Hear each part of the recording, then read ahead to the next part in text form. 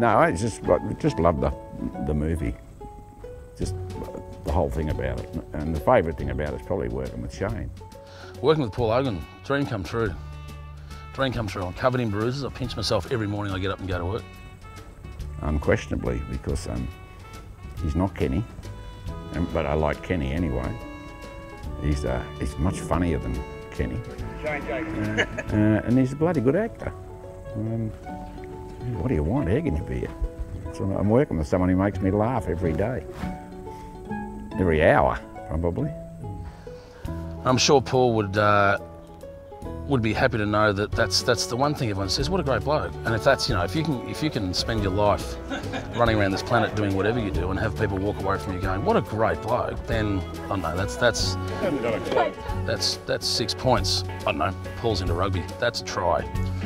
Converted try. No, Shane's just a funny man. He's a gas bag. He never shuts up, but he's always funny. He never leaves it with those water cooler stories.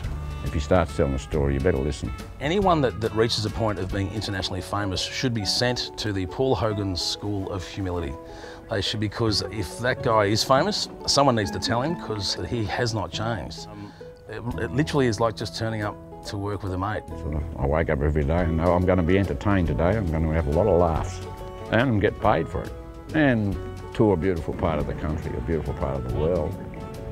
And the food's good. You know, I'm laughing at him and with him from the second we turn up on the set until the second we go home, and he's a gentleman and incredibly funny. They should just keep the cameras rolling all day. Sincere, mate. Yeah, I believed it. If you can fake that, you got it, mate.